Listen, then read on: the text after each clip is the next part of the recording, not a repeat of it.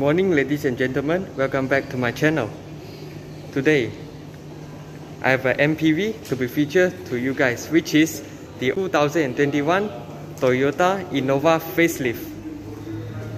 So this is based on the second generation Toyota Innova, which is introduced in 2016, and the model right here is the 2021 new revised version. So for the 2021 Toyota Innova in Malaysia, you have three variants. The base variant going for 111,000, which is the 2.0 liter E spec.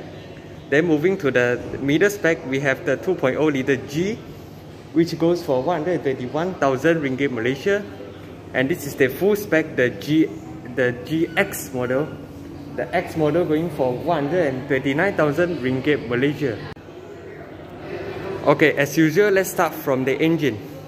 So the engine of this Toyota Innova facelift is the same engine as you found in the pre-facelift, which is introduced in 2016, which is a set of 2.0 liter naturally aspirated petrol engine, which produces 439 horsepower and 183 Newton meters of torque. So for the Malaysian market, you does not get the 2.4 liter diesel as you found in the Indonesian Toyota Innova. Instead, you get a more fuel efficient 2.0 liter NA engine. And the transmission of this 2021 Toyota Innova is paired with the same 6-speed automatic transmission.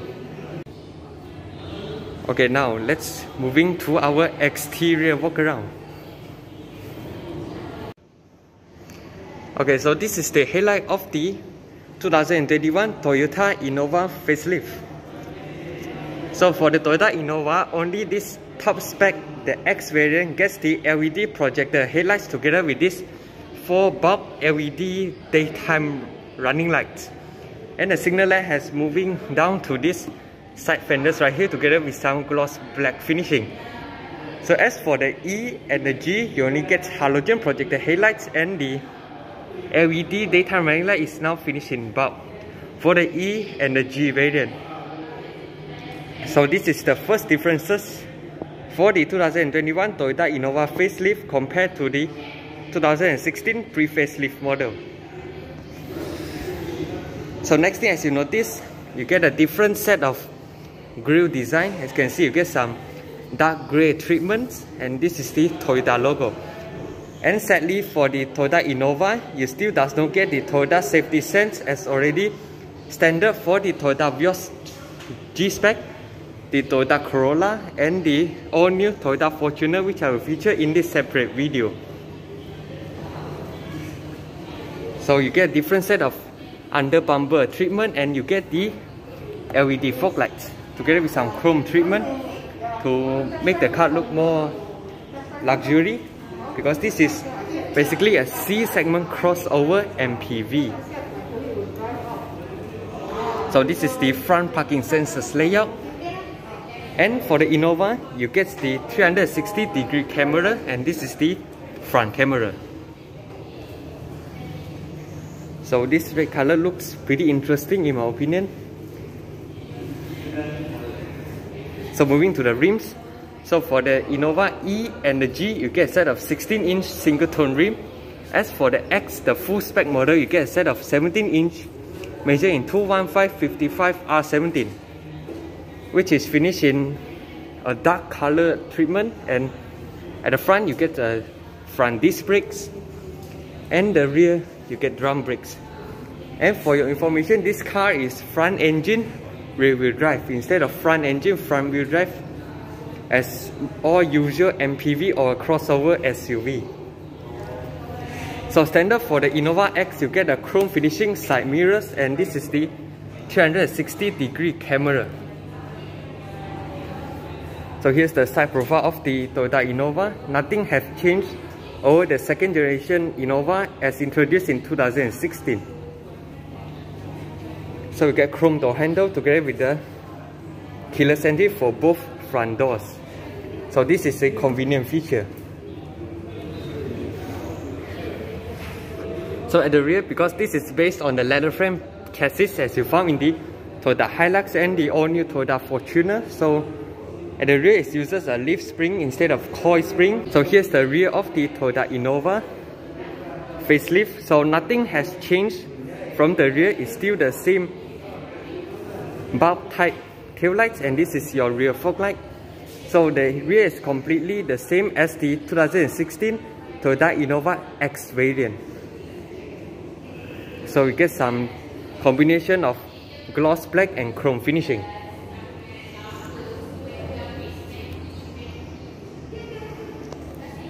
So you get some side fenders. This is the scratchable materials, so that if you go through some rocks and not so good terrain, it won't scratch your car paint. So you get a rear spoiler integrated with the third brake light. So this is the rear of the Innova X. Alright, so now let's check out the interior of the Toyota Innova X. See what Toyota have improved over the 2016 model.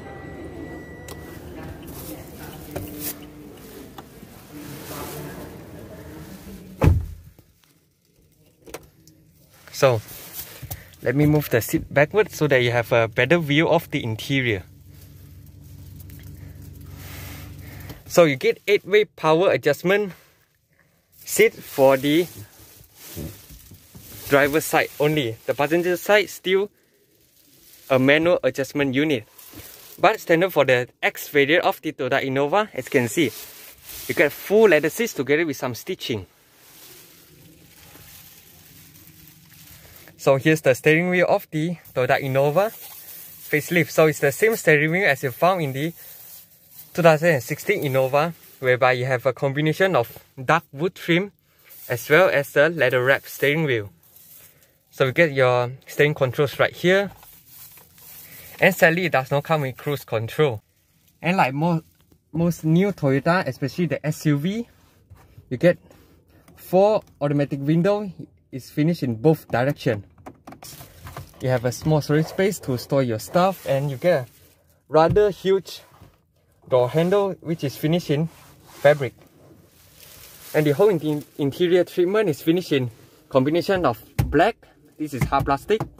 Don't expect a soft leather from only 120,000 above crossover MPV. But in my opinion, the interior design of this Toyota Innova looks pretty modern as well. When it first came in 2016, I personally think that this design is pretty modern. So right here you get a 9-inch touchscreen infotainment display which supports Apple CarPlay and Android Auto, which is a good plus point. So Toyota finally improved their touchscreen infotainment display to feature Android Auto and Apple CarPlay, which is a convenient feature, as well as the 360-degree camera as you found in the facelifted Toyota Innova, the Toyota Fortuner, the Toyota Altis, the Vios, the Yaris. All of them comes with a 360-degree camera, and these are the 3D cameras, so it's a plus point. So how to activate this 360-degree camera? You just locate buttons underneath these retractable cup holders. Get push start ignition for the G and the X model only. The E still uses the traditional key to start the car. And for the headlights, you get automatic headlights, front and rear fog lights. And these signal stock are pretty high quality as well. So the steering, you get tilt and telescopic. Good job Toyota, because you can find a perfect sitting ergonomics inside the Toyota Innova. So for this car, you get dual zone climate control, single zone at the front, and you have another zone for the rear, which I will show you later. So this is to control your fan speed, this is to control your temperature, automatic modes. This is the controls for different modes of the air conditioning unit.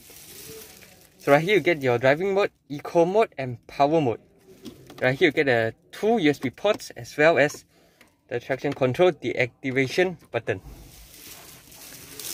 So like I mentioned in the engine performance section, this Innova is fitted with a 6-speed automatic transmission with sequential.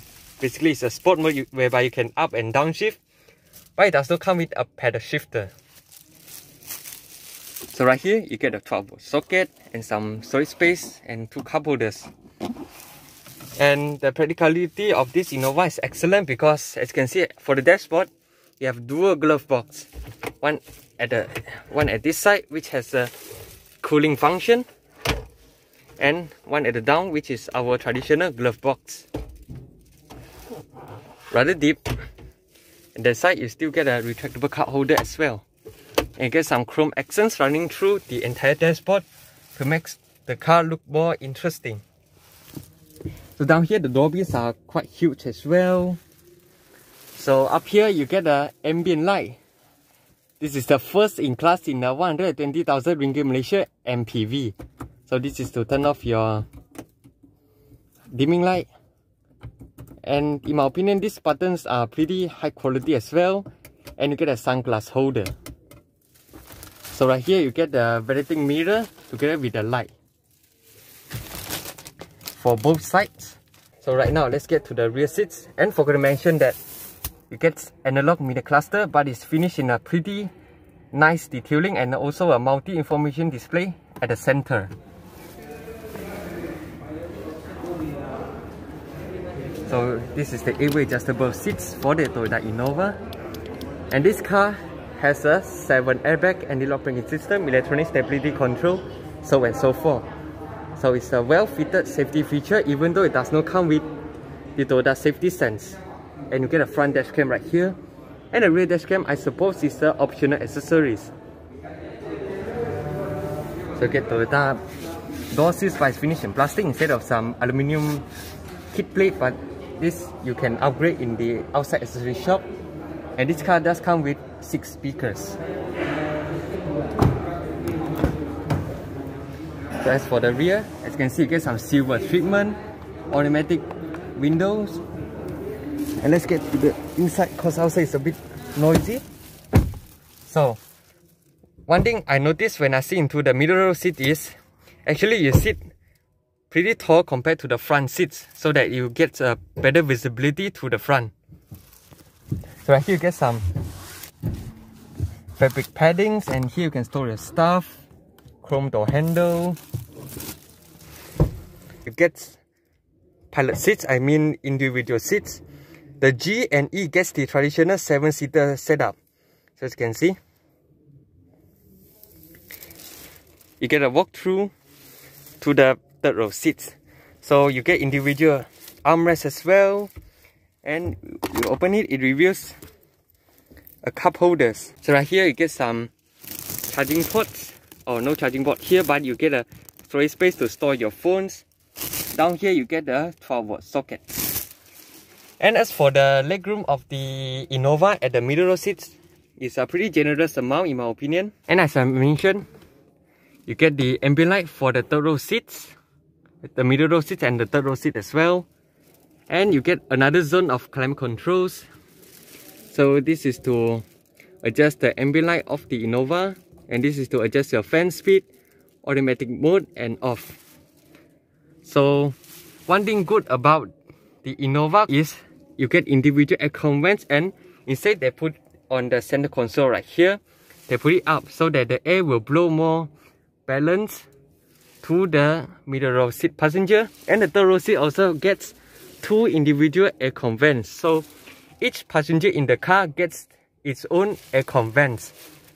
So to me it's a pretty nice design. If they put it right here, only the middle row passenger gets to feel the air. Instead, the third row seat, they haven't designed any aircon vents in other segment vehicle, other competitors. So the aircon vent that is placed on the ceiling is a good design move. And it doesn't get any sunroof, of course, and you get a dimming light for each side, and you get a retractable handle together with the hook.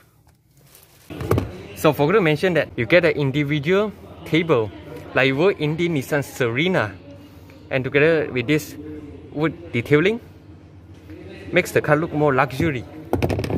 So to get to the third row seat, just pull this lever and the seat will automatically tumbles forward. So it gives you easy access to the third row seats. So let me put back the seat.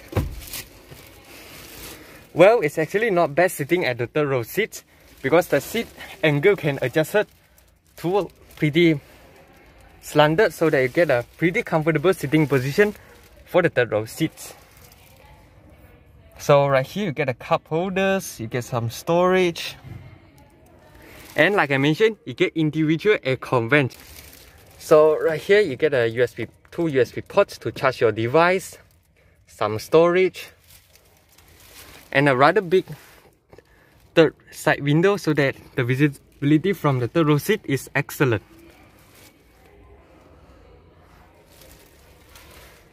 So yeah, this is all about the third row seat. So I'm gonna show you the boot space and show you how you fold the third row seats up when you want to load more stuff.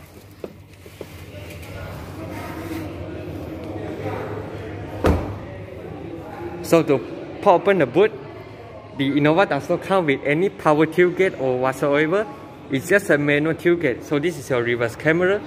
You locate a touchpad underneath the Toyota logo to open the boot. You get a rather decent boot space, and right here you can manually activate the rear boot light to have a better visibility when you are finding some stuff at night. And this is the middle passenger headrest, which is stored right here, which is the same design concept as the Nissan Serena. So how you gonna fold the third row seat?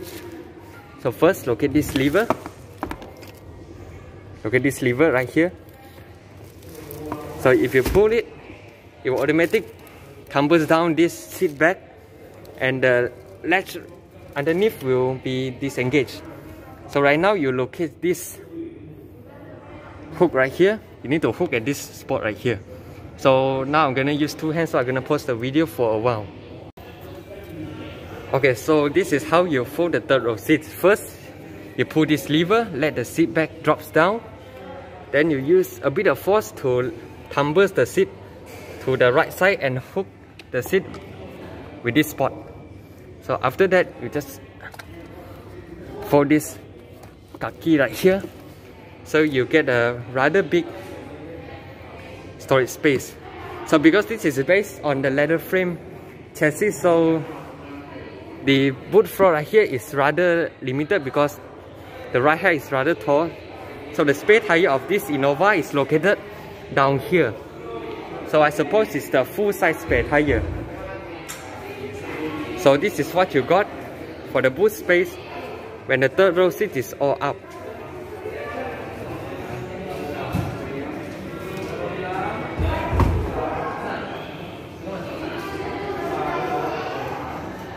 So yeah, this is all you need to know about this 2021 Toyota Innova Facelift. So this is the X variant. So if you have any comments about this 2021 Toyota Innova X, you can comment down below and let me know. And special thanks to Laser Motors Seremban for letting me feature the 2021 Toyota Innova. So be sure to subscribe, like and share my videos if you like my contents. So I'll see you in my next video. Cheers.